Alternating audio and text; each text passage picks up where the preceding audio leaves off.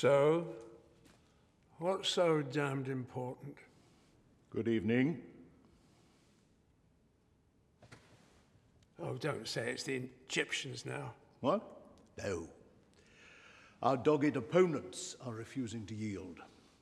A new Greek government has convened, and a splinter group of politicians are refusing to sign any more austerity measures until an appeal about the marbles has been heard at the ICJ.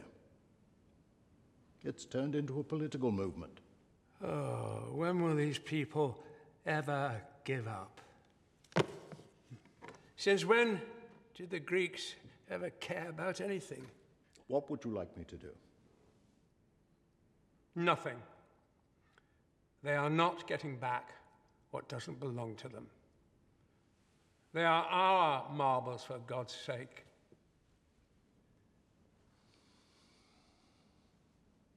This place used to terrify me when I was a child. All these petrified faces and nightmarish mythological beasts from the past, living in the quiet of these giant halls. Megalithic Ramses bearing curses and all. Of course, I see it differently now, but it still unsettles me.